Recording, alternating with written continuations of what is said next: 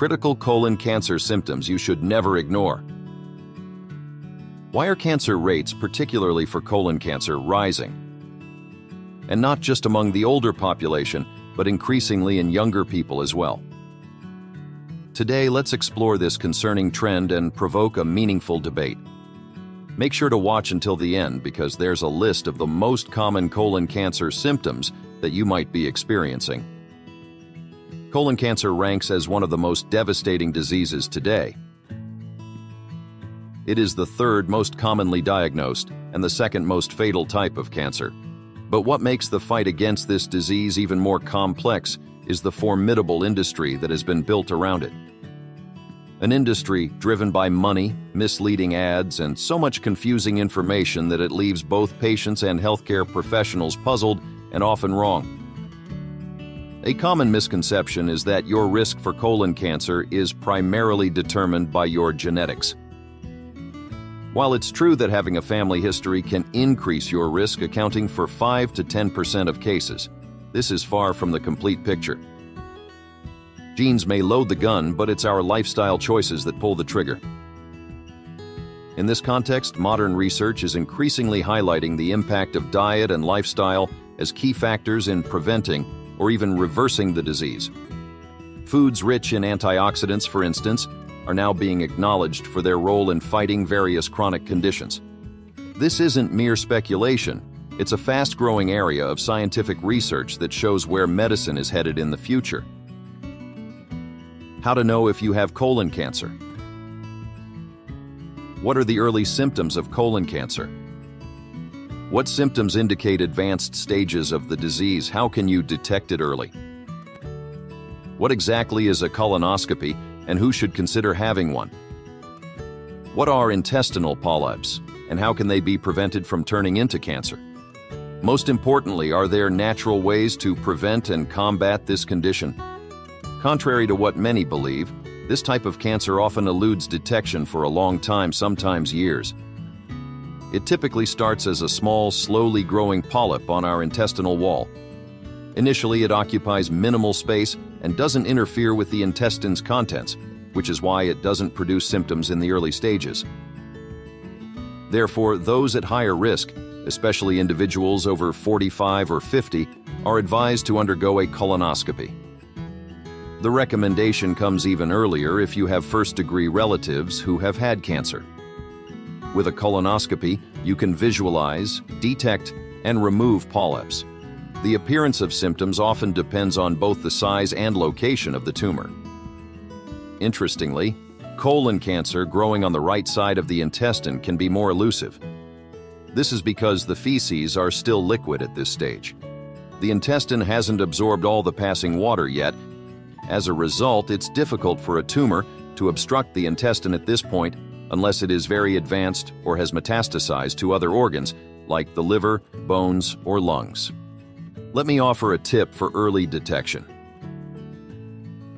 Tumors often grow in a disorganized way, causing them to bleed. The issue is that this bleeding is not visible. One early detection method involves analyzing stool samples for hidden blood. A stool sample is taken and sent to a lab for analysis. Colonoscopies are also effective for early detection, but watch for these warning signs. Chronic bleeding can result in iron deficiency anemia. If you're around 45 or 50 years old and look paler than usual, coupled with iron deficiency anemia, you should be evaluated for an intestinal tumor. Sometimes, stool may appear darker due to slightly more intense bleeding. Now let's consider colon cancer that occurs on the left side of the intestine. Obstructions or intestinal occlusions happen earlier here because the feces are already solid. There's less water compared to the right side. So what symptoms might a person experience? Before we further explore the following colon cancer symptoms, don't forget to subscribe to our channel and activate notifications to stay updated with our informative videos. One common symptom is a change in bowel habits. Suppose your normal routine involves going to the bathroom daily or once every 2 or 3 days. If you find yourself becoming more constipated recently, Not having bowel movements for 1 or 2 weeks, this should raise suspicion. In other instances, the shape of the fecal matter may change. It might become thinner as it passes through this area of the intestine. Alternatively, you could experience episodes of diarrhea alternating with periods of constipation. Many people experience chronic diarrhea, prompting doctors to consider performing a colonoscopy to check for the presence of an intestinal tumor. When the tumor grows to an advanced stage, it produces an image on an X-ray resembling a bitten apple.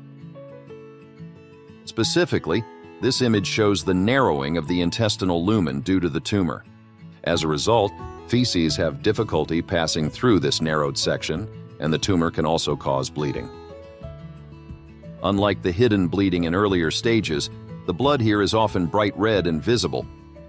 The stool may also appear darker due to the presence of blood, similar to right-sided colon cancer. Other symptoms indicative of more advanced cancer include abdominal pain from obstruction-induced gas buildup, abdominal swelling, weight loss, fatigue, and chronic tiredness. Symptoms could also manifest in internal organs, such as liver pain from metastasis or shortness of breath if the lungs are affected. That's why the next information on how to detect this condition early, and most importantly, how to prevent it naturally, is crucial. What are intestinal polyps?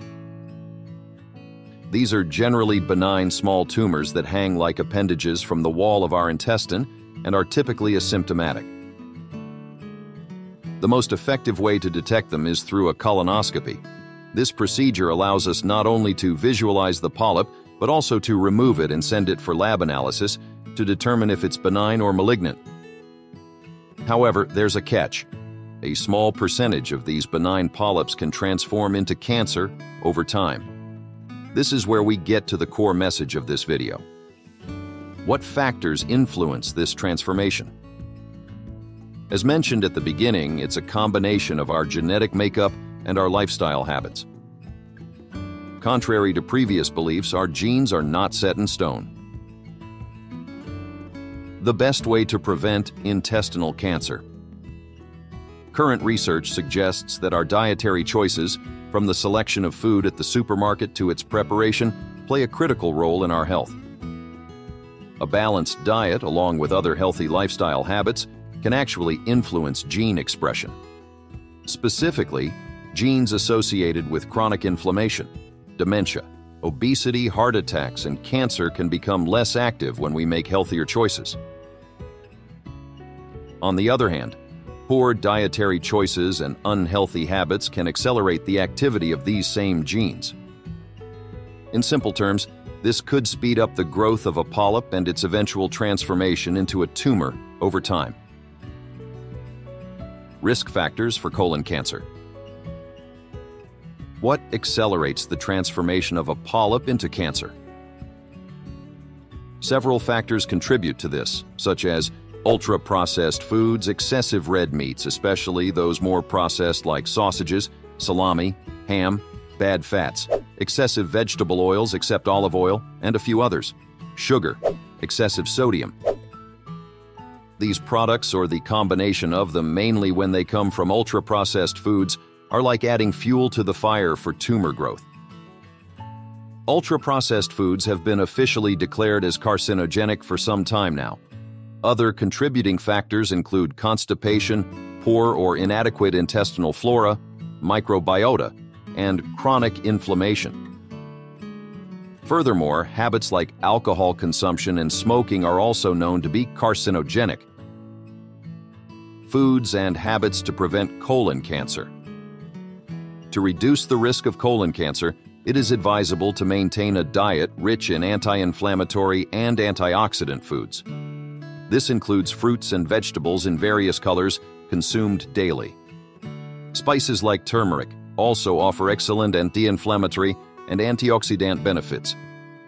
Healthy fats, such as omega-3s found in fish like salmon, tuna, sardines, and anchovies, or in planty sources like chia, flaxseed, and sesame, are also recommended. Avocados and eggs from free-range chickens are other good sources of healthy fats. Addressing constipation is another way to reduce cancer risk. Consuming enough water and fiber can help in this regard, while also improving intestinal flora. Other healthy lifestyle choices that are often overlooked include sleeping well, exercising, and increasing social connections, all of which have antioxidant and anti-inflammatory effects. Foods like nuts and seeds, including pumpkin seeds, are also beneficial for intestinal health. Now let's talk about diverticula and diverticulitis. You may wonder if you can consume seeds, nuts, and the hard outer coatings of some seeds and nuts if you have these conditions. The answer is yes. Contrary to popular belief, a comprehensive study involving more than 47,000 patients found that consuming these foods does not increase the risk of diverticulitis or its complications, such as bleeding. As a result, it is no longer recommended for patients with diverticulitis to avoid these foods. On the contrary, such foods can improve intestinal flora and function and may even help prevent colon cancer. However, each case should be individually evaluated, so if you have any intestinal issues, consult your doctor. Colonoscopy. What is it and who should get one? A colonoscopy is a medical procedure designed for the early detection of colon cancer. During this procedure, a long tube equipped with a camera at its tip is inserted into the intestine through the anal region. The camera navigates the entire length of the intestine, searching for abnormalities such as polyps, tumors, or lesions. If a polyp is discovered, it's removed and sent to a laboratory for analysis to determine if it's benign or malignant. For the patient's comfort, the procedure is performed under sedation or mild anesthesia, so most patients don't experience any pain and often don't even remember the procedure. It is generally recommended for all individuals to start undergoing colonoscopies at age 45 or 50. However, if you have a family history of cancer, you might need to begin screenings earlier. The frequency of subsequent procedures is usually every 10 years, unless your doctor advises otherwise.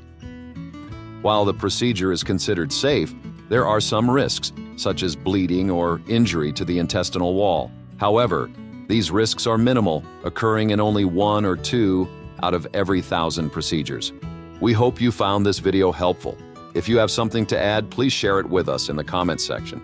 Give this video a thumbs up and share the link with your family and best friends so they also will know the critical colon cancer symptoms that cannot be ignored. If you're new to our channel, don't forget to subscribe to support our growth and hit the notification bell so you don't miss out on our next video. To learn more about preventing and safeguarding yourself against cancer, watch this additional video discussing 10 hidden signs of cancer that you should not ignore, particularly if you're a woman.